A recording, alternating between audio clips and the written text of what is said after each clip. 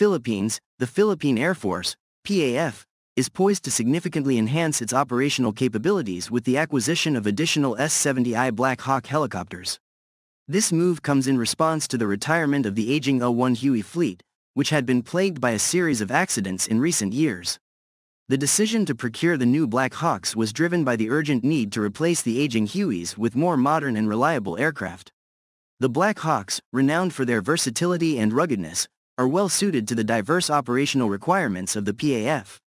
These helicopters can be employed for a wide range of missions, including search and rescue, medical evacuation, troop transport, and combat support.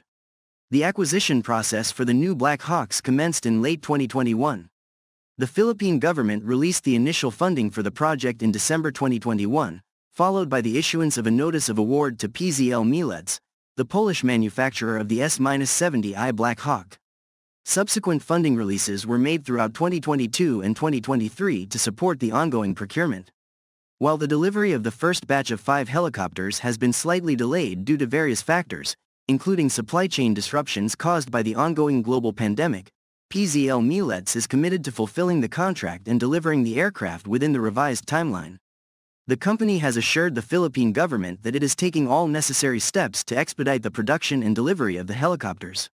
The integration of the new Black Hawks into the PAF fleet will mark a significant milestone in the modernization of the Philippine Armed Forces.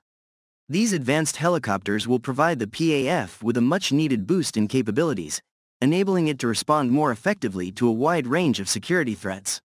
Furthermore, the Black Hawks will enhance the PAF's ability to conduct humanitarian assistance and disaster relief operations, which are increasingly important in a region prone to natural disasters.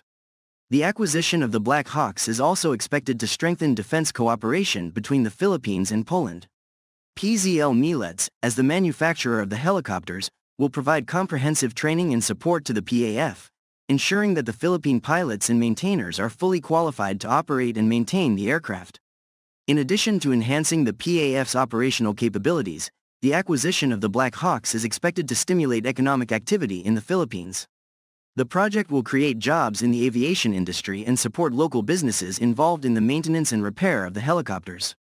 In conclusion, the Philippine Air Force's decision to acquire additional S-70i Black Hawk helicopters is a strategic move that will significantly enhance the country's defense capabilities. These versatile and reliable aircraft will enable the PAF to better protect the Philippines' sovereignty and interests, while also contributing to regional security and stability.